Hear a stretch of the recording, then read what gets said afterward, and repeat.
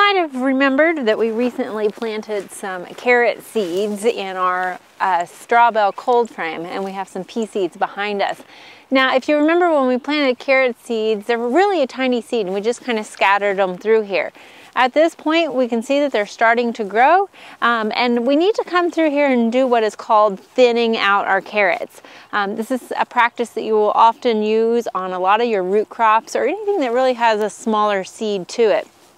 You can see that sometimes when you plant your seeds, in our case here, we had some water kind of wash some of the seeds that now have grown in more of a clump form, and sometimes the wind might blow them together. But regardless, they're growing too close together.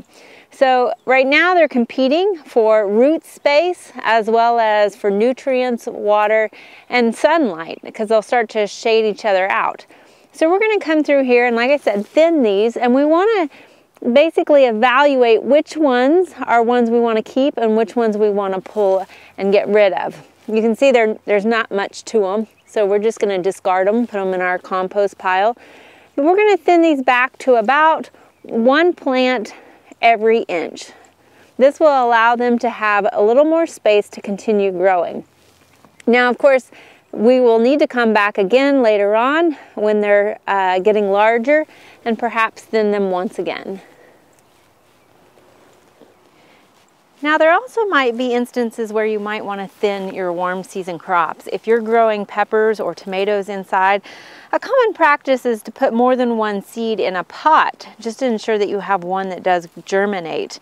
Here you can see we've got 2 seeds growing rather close together. And so we need to thin this out because, again, they're competing for the same root space, they're competing for nutrition and water and sunlight. Now, because these crops, tomatoes and peppers, and some of your other warm season crops have a fibrous root, we don't want to, some people try to break these apart.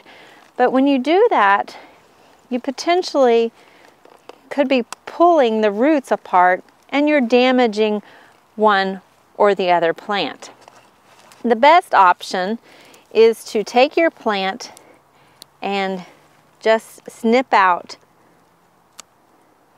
the other plants that you don't want to keep. That'll prevent them from growing, and then you're not disturbing the root system on your plant that you're wanting to keep. Now that we've got our warm season plant, our tomato plant thinned also, we're ready to plant it in the garden. We hope you enjoyed this video. It's part of our Oklahoma Gardening YouTube channel. You can also find even more videos on our OK Gardening Classics YouTube channel. And join us on social media for great gardening tips, photos, and discussion.